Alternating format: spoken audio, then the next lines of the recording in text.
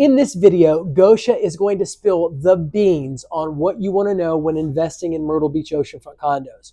We're talking operating costs, gross rental income, profits. We're going to talk about occupancy and how she doesn't track it.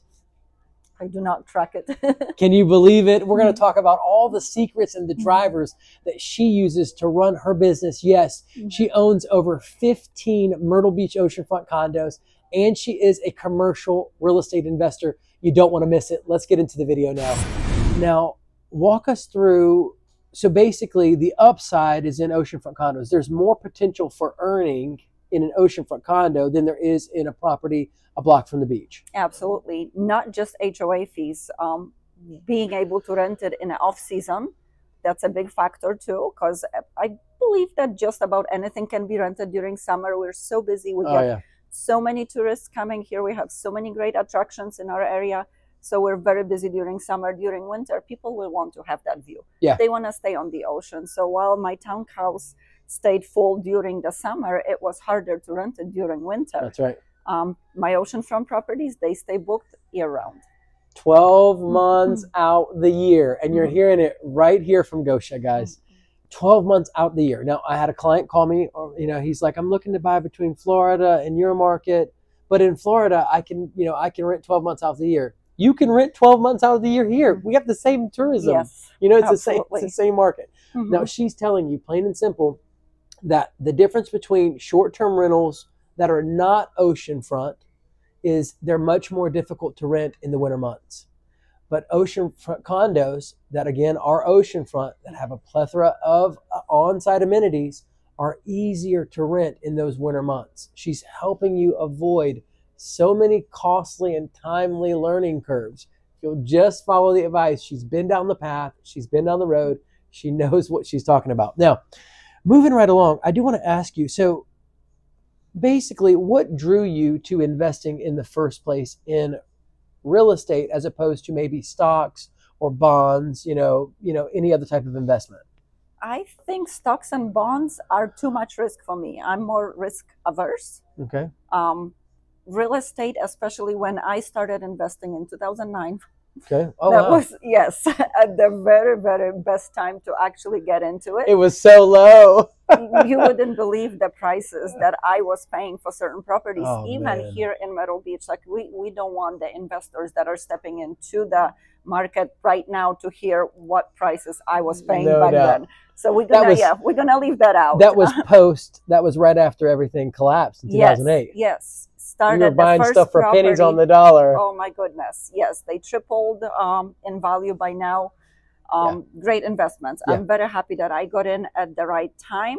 So that's what got me in. I've seen opportunity. We were actually restaurant owners in Colorado back then. Owning restaurant is very hard business. No doubt. You work when you're there, you work when you're not there. It just seemed like we were looking for first passive investments somewhere to, as we were making money in a restaurant, we were trying to invest our money to have, money work for us and not just us instead of you working for the money. So we started investing, and that's why it also started with long-term rental, because it appeared like it would be less work. But that's why we got into real estate in general, just trying to invest in something that seemed like it's little or low risk, if that makes sense. Yeah, absolutely. So the risk level for you was perfect. Oh, yes. You don't want to do the stock market that's up like crazy and drops like crazy. You wanted something that's as steady as possible, but also can give you that high yield. Real estate, particularly the short-term rental market, when it comes to Myrtle Beach oceanfront condos, it has the upside potential that you're looking for. Maybe not as great as the stock market. At the same token, it's not going to have all those drops. It's not going to be dropping value every other week, and your nerves are wrecked because you've got thousands of dollars invested. It's not for everybody. It's not for everybody. It just wasn't for me. Let's get in unit 1234, 1234. All right, guys, as soon as we walk in, you're going to notice 2 full-size beds, nautical themed all throughout the unit. You want as many beds as possible in your unit because it's going to help sleep as many people as possible, which is going to drive up your gross rental income. Now, you have a closet immediately to the left, as you can see here. You will notice LVP flooring and tile. Now, in the kitchen area, nice backsplash, a coffee maker, great little coffee stuff, all kinds of nice decor in here. You will see nice cabinets, granite countertops, microwave stove, sink, and a refrigerator full size. Then we do have the vanity, as you can see here, in the restroom to our right. As you can see, there is a tub shower combo, very, very nice.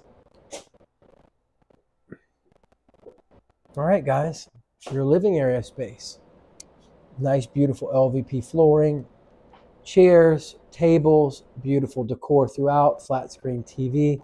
I do want to point out that immediately to our right is a Murphy bed. Again, sleeping more people is going to help you make more money. This is the balcony. We've got a nice little suite set up here, as you can see. Plenty of room there. And this is your moneymaker. This is what you are looking for, guys. Sand and ocean right in front of you. An oceanfront view. You can see those amenities down below. But as far as you can see, you want to see sand and ocean.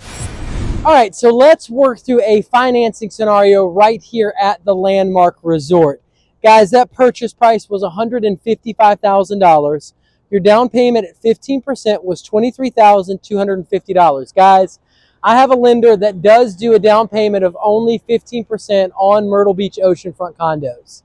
Yes, his name is Jason King. Get in contact with me, 843-360-1737.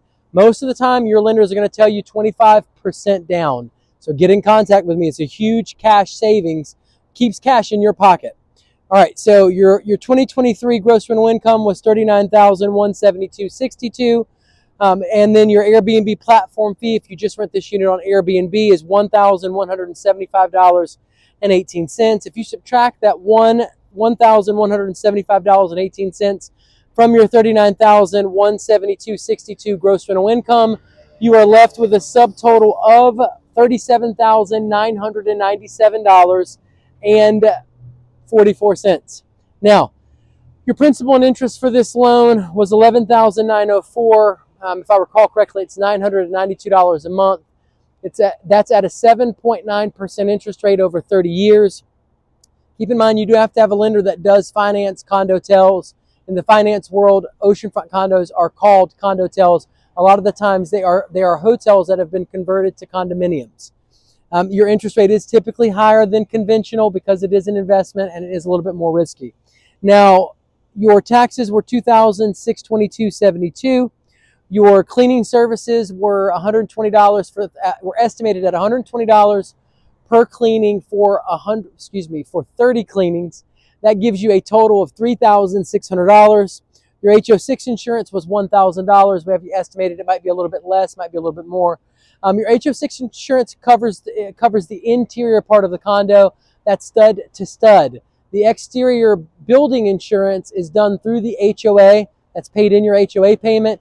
So between both insurances, you are covered from hurricanes and things like that, guys. So the insurance is what keeps you safe when you have tropical storms and hurricanes that come in our market.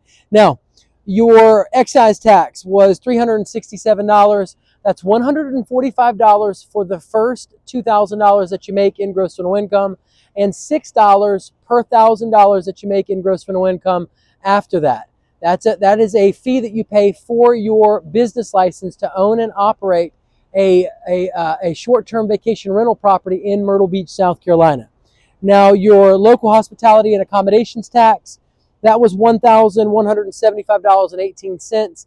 That's a total of 3%. 1.5% goes to the city of Myrtle Beach. 1.5% goes to Horry County. Now, additionally, there is a 10% South Carolina state tax that's paid through the Airbnb platform to, that passes through from the guest in the Airbnb transaction. So that's a pass-through tax that you don't have to worry about coming out of pocket with. Now, I will tell you that not all platforms collect all the taxes that you have to pay. And so you need to make sure that you check into the particular platform, whether it's Airbnb, VRBO, or bookings.com, and make sure that you are abiding by all those tax regulations. Now, moving right along, your HOA, your annualized HOA dues were a total of $10,272, bringing you to a subtotal of $30,940.90 for your operating cost. Now, if you subtract that $30,940.90 from the subtotal up top of $37,997.44, you are left with a projected profitability of as much as $7,056.54.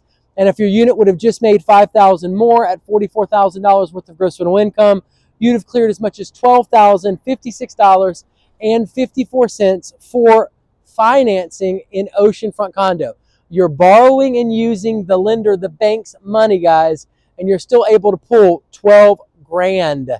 Don't tell me that Oceanfront condos aren't profitable. Now, depreciation is one of the most powerful tools in our belt when it comes to owning real estate. Guys, you have to take advantage of depreciation.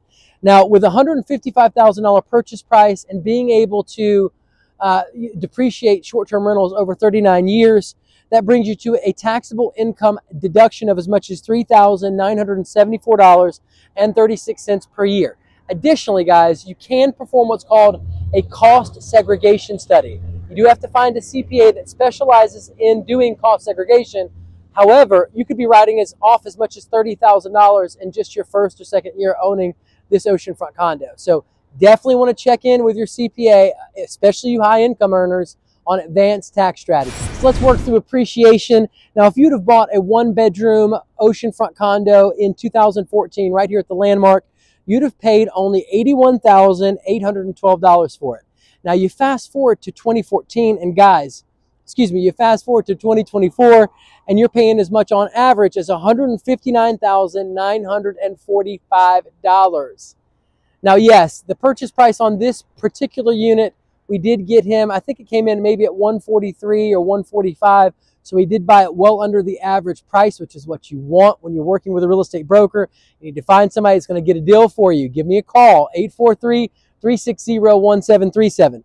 Now, guys, moving right along, that appreciation from $159,945 to the original purchase price of $81,812, that's $78,133 that you would have made in appreciation if you bought and sold this oceanfront condo at these average prices.